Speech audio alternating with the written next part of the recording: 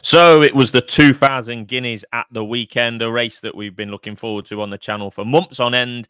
And everybody's talking about one horse. No, not the winner, one that finished 9th of 11 starters. And of course, that is City of Troy.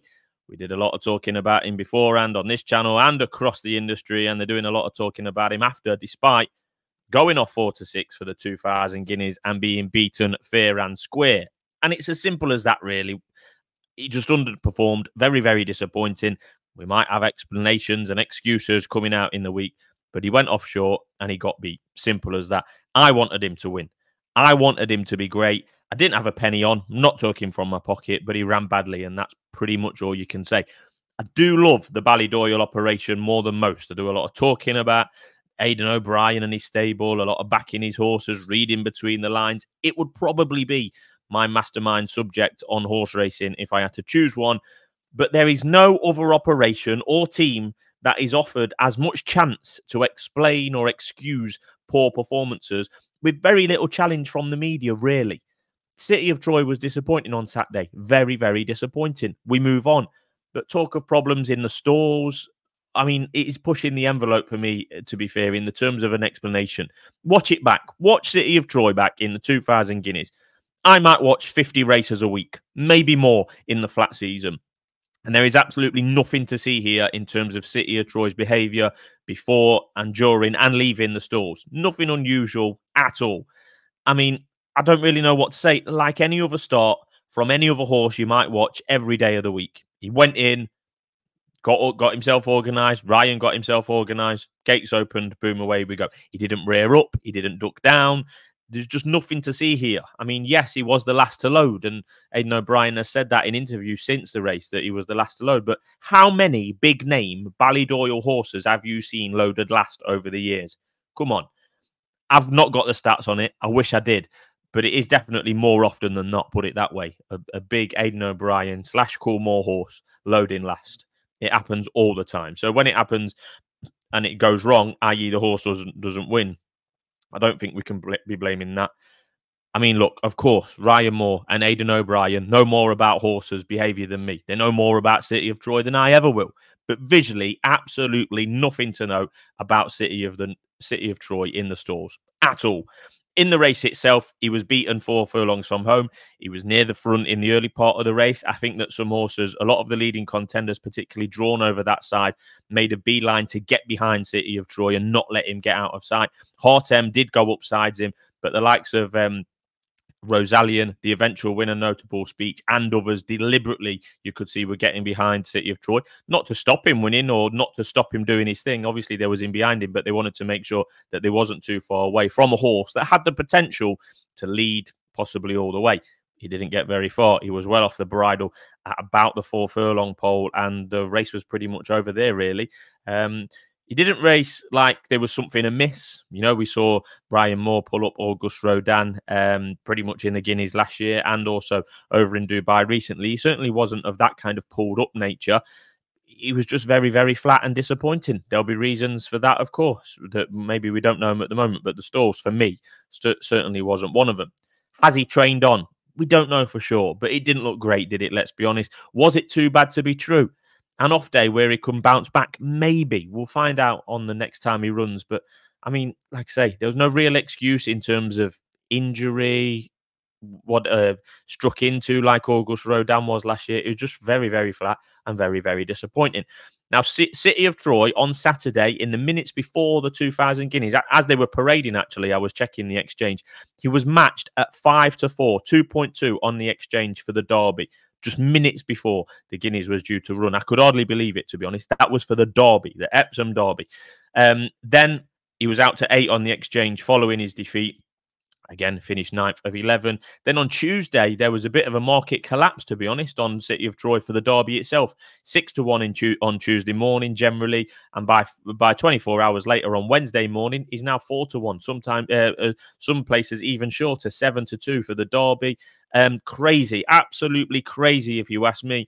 I mean, it's great at the same time. It's great for punters, I think, and punters like me that with City of Troy looks likely he's going to the Derby now, as was the original plan. Great, because I've said previously before, I said it before the race, and I'll say it again after. He's not a Derby horse for me. I can't have him. And as a result, he will set up the market. Now, comparisons have been drawn between City of Troy in 2024 and Auguste Rodin in 2023. Auguste Rodin last year in the 2000 Guineas beat one horse home before going off a pretty well back 9-2 and winning the Derby at Epsom on his very next start. But this is completely different to me. They're two completely different horses. Auguste was a Derby horse from his 2-year-old days. Absolutely no doubt about it. Look at his breeding. All Racing Post Trophy winners, as I've said on the channel before, should and still are considered Derby horses, even though a lot of them have rode in the Guineas. But most of the time, a Racing Post Trophy winner or contender is a Derby horse in waiting for the next season. That's what Auguste Rodin was. City of Troy is not a Derby horse for me. Never has been. I said it many times on this channel. And yeah, he just looks too fast to me. He was absolutely excellent last year with his pace, with his electricity. He just doesn't look a Derby horse to me, and he certainly doesn't after finishing 9th of 11 in the Guineas. But yeah, go back and check. I have definitely said not a Derby horse for me. He looks way too quick. But what do I know? Aidan O'Brien has said that the plan remains the same. Epsom is the next start for City of Troy, and post-market support will definitely back up that is very much the plan at this stage. There is less than a month ago until the Epsom Derby, which this year is on June the 1st. I think this is great news, as I just said a few seconds ago, because it will make the market. City of Troy will be favourite. He won't be winning, in my opinion, and will provide value to everything else in the market. That's the plan anyway. I mean, there's a video on this channel, which some people may question in the comments, that is titled City of Troy, the most exciting horse since Frankel, with a question mark. It was a question mark rather than a statement. But, well, that answer has pretty much been, that question has pretty much been answered well and truly after the Guineas on Saturday. But I was on the hype train, no doubt about it. Don't get me wrong. He was the most exciting horse coming into a 3-year-old campaign since Frankel for me. And that can still be true. He was absolutely brilliant as a 2-year-old and spent months, flat fans spent months looking forward to the return of City of Troy. Unfortunately, it's been a disappointing return. And that statement can still be true. City of Troy was the most exciting horse since Frankel for me in terms of a 2-year-old looking forward and bringing excitement into his 3-year-old campaign. It's not started very well. I mean, I was hoping, as I said at the start, I was hoping that he would win and, you know, set the flat season alight. There isn't many headline acts really to look forward to other than this one. But that looks unlikely now, given what we've seen on Saturday. We should talk about the winner of the 2000 Guineas Warrior. We're 7 minutes in, and we've not even mentioned, really, the winner of the 2000 Guineas. That was Notable Speech, and he didn't fit many of the trends. He didn't run at 2. He made his turf debut in the Guineas itself, which is pretty amazing. Drifted wildly on the day. He opened in the morning on the exchange, maybe around 16, 18 on the exchange. 2 minutes before, even 1 minute before, Notable Speech was available at 34 on the exchange. Came in a little bit. He was available at the back end of the 20s, I think 28, something like that was his BSP. But Notable Speech was mega impressive nonetheless. Travelled like a dream in a strongly run race, able to maintain that pace and that speed much better towards the close in comparison to the others. Able to maintain that speed in the closing stages. Ran straight as an arrow. I thought that was impressive, particularly at Newmarket. These young and Notable Speech and inexperienced horse coming in and out the dip. Ran straight as you like.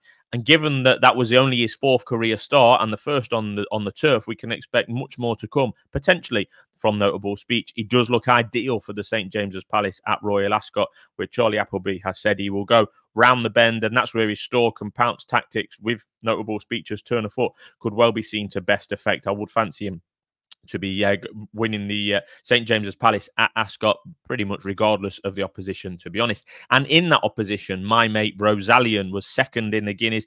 Ran a cracker, to be fair, let's have it right. As City of Troy fell away, your eye was drawn to the centre of the track where those yellow colours with the black dots, Rosalian travelling really well.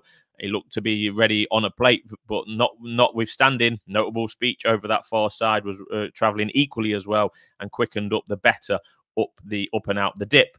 But Rosalian, being by Blue Point, there's got to be I've got a fear and question mark. He doesn't quite stay a mile. Richard Hannon disagrees with me, and he's sticking to the mile races for now, with the Irish Guineas possibly on the radar, but Royal Ascot definitely on his radar. He could do both, and let's hope he does. And his stablemate Hartem, who finished third in the 2000 Guineas, is also looking at those races as well. So there's plenty to look forward to, but everyone is talking about City of Troy. What did you make of it? A big talking point. He's gone off 4-6, the first odds-on favourite for quite a while. I think Pinatubo was odds-on as well, but before that, we're going back to Frankel. Disappointing, but still, the Derby remains the plan for City of Troy, and remarkably, even after that effort, he's favourite. But we have seen a couple of potential Derby contenders fall away, even today at Chester, where Grosvenor Square was disappointing. He was as short as 12-1 for the Derby for the Aidan O'Brien yard. He was disappointing in the Chester Vars. And the winner of that race, very, very unfortunately, Hidden Law, suffered a fatal injury just moments after crossing the line. He just won the Chester Vars by, I think it was over 6 lengths. Really impressive for the Godolphin team, but unfortunately, he's not going to be running in the Derby now. And as we look forward to this weekend, the Lingfield Derby trials, then into next weekend, the Dante, etc., looks a pretty wide open picture in the Derby. City of Troy looks like he's going to run in the Derby. He'll make the market. Surely he's not a Derby winner. Maybe I'll be wrong. Plenty to look forward to, and really the season is probably getting up and running now on the flat. We've had plenty of winners as well over the weekend. SD and myself were smashing in winners all over the place. SD in particularly good form, and he is in front of me at the moment, but we're both well in front for the season so far. Remember, our season here on Racers Now, the flat started on the 22nd of March for us, and we're both showing healthy profits, as you can see on screen there. But plenty to look forward to, and we'll be back on Thursday for the usual slot, and with that man, SD. Thanks for tuning in.